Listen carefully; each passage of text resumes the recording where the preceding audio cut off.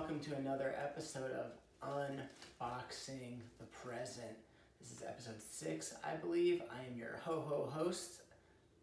Wait, ho-ho-ho-host. No, ho-ho-host works. I'm your ho-ho-host, Evan Kessler. And, in this house, in this studio apartment, it's a studio apartment, we celebrate Hanukkah. I mean, we acknowledge Christmas. We like Christmas. This isn't a war on Christmas, but we are Jewish, and it's the third night of Hanukkah tonight. Have not lit the candles yet, but it's time to open a Hanukkah present. I opened a Christmas present in the last edition. It's time we were culturally honest and say, hey, I'm culturally Jewish, not a very religious person, but still, my religion wouldn't let me wear this hat. If I was very religious, I'd be wearing a yarmulke. Yeah, I said yarmulke. But I'm not wearing a yarmulke. I'm wearing a Santa hat, and everyone's gonna have to deal with it, okay? Third night of Hanukkah present. Unboxing this Hanukkah present. Now look, I'm gonna move this.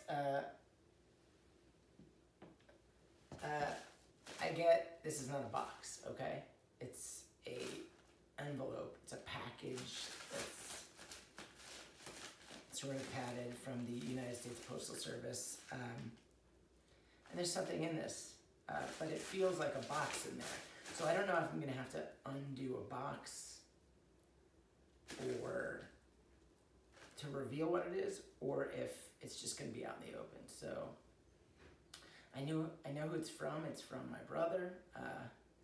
He checked in with me yesterday to see if I got it. I did not think I had I didn't think I had received it, but I just walked by my mailbox and the package wasn't out. So usually when they're packages, they're out in the open. They're out above the thing. It's like, oh, they can't fit in the mailbox. But apparently this one fit in the mailbox, so I just assumed I didn't receive it yet. And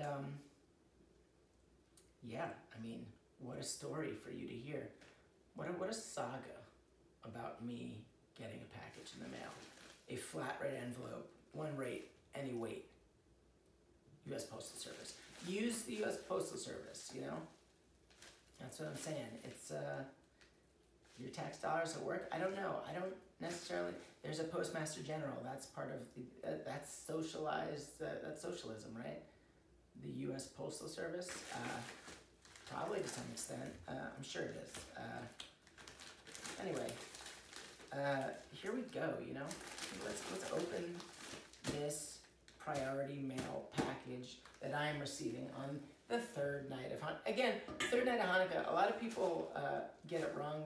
They think you're supposed to put the candles from left to right. Now, right now it looks like they're left to right from your angle, but from my angle, I put them right to left, and then I light them right to left, because that's how you read Hebrew. Everything is right to left.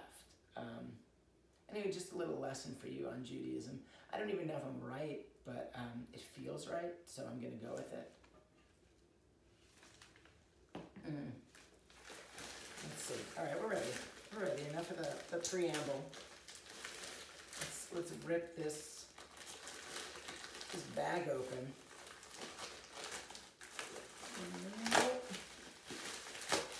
Okay, I was right. There's a box. It says Atlas Coffee Club. Now, it says atlascoffeeclub.com. I don't know what that is, but that also does not mean that is what's in the box. I think my family, we like to repurpose things. Not that we're frugal. I think we're just sensible, really. You hold on to a box. Maybe you could use the box later. So this is probably not from atlascoffeeclub.com. I'm not a big coffee person. I'll be honest with you.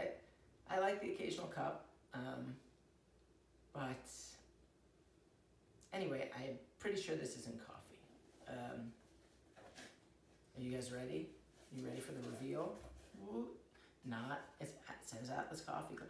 I feel like I'm doing an advertisement for Atlas Coffee Club, but I'm not getting anything from Atlas Coffee Club, so they're not sponsoring me, and I know whatever's in here is probably not going to be from Atlas Coffee Club. But the amount of times I've said Atlas Coffee Club, they should be, I don't even know if they do good things, if they have good coffee. I'm just repeating their name over and over again, only to reveal a product that is most likely not their product. So, all right, but we're ready for the reveal. Let's get to it. Oh wait, there's a note. It says, Evan, that's my name. Happy Hannukah, Evan. And then it has my brother's name. It's Greg. Okay, it's fine. Okay, first, you get good wrapping. He's got a little, it's some interesting paper here. It's not your run-of-the-mill flat tissue paper. Like it's sort of, ridged and ribbed and serrated, and I don't know how to say it. I don't know what the proper term for this, but it's sort of ornate. So we got that. That's done. I like a good some popping bubbles, but sort of this package is, I think it's got some popping bubbles built in. It's not working right now, but I think, oh, there you go. Okay, popped a couple of them, and then some more wrapping. It's a bottle of some sort, and some black tissue paper around it. One piece of tape unmasked, 2 pieces of tape, unfurling the paper like a glorious flag, and bam, here we are. This is ahi peach hot sauce from, well, it's Spring's Fireplace ahi peach hot sauce, which is a product of a company called the Hoppy Acre, which is actually my brother's farm that he has in Amagansett, New York, and they make a series of hot sauces. I don't know, if they have a website. If they have a website, I will put it here. But I know you can find them on Instagram at The Hoppy Acre. Oh no, they have a website. It's www.thehoppyacre.com, and then you can find them at The Hoppy Acre on Instagram. I don't know if you can buy the products there, but ahi peach hot sauce. AJI, is that ahi peach? Or is that, yeah, that's probably what it is, right? The J is an H sound. I don't know, it could be aji. But anyway, some peach hot sauce that he makes at his little farm, Spring's Fireplace. Anyway, should I give a little taste prior to signing off? I might as well. I could do another episode that's just me tasting things, but that wouldn't be an unboxing video. That would be another genre. It would just be Evan tastes things, which I'd be willing to do if you want to see that. That's another avenue. It's a spin-off we can have. But for now, I'll just, I haven't washed. Well, no, my hands aren't dirty, but I'm just gonna take the bit on the cap here because I don't want to stick my finger all the way in there. But oh, that's good. Ooh. Little kick to it after that. Ooh. Peachy, spicy. Pretty good. Pretty delicious. And I can't wait to put this on a bunch of things.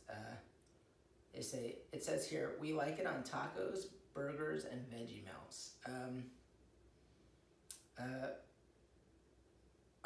Okay, let me read. Before I sign off, I want to read their little Unlike overly sweet hot sauces, our ahi peach combines a subtle aroma and light flavor of peach with the citrus taste of ahi limon and the balanced heat of the Aleppo pepper. We like it on tacos, burgers, and veggie melts. Spring's fireplace peppers and produce are grown on the east end of Long Island, New York. We are in the process of being certified organic. I feel like I've read too much. Like that last sentence didn't really need to be read, but anyway, ahi peach from the Hoppy Acre. It's got a little batch number 101818, and got a new hot sauce. So happy Hanukkah to me. On the third day of Hanukkah, my brother gave to me the ahi peach hot sauce that he makes. Ho ho ho. Happy Hanukkah. I've been your host, Evan Kessler. See you in the new year.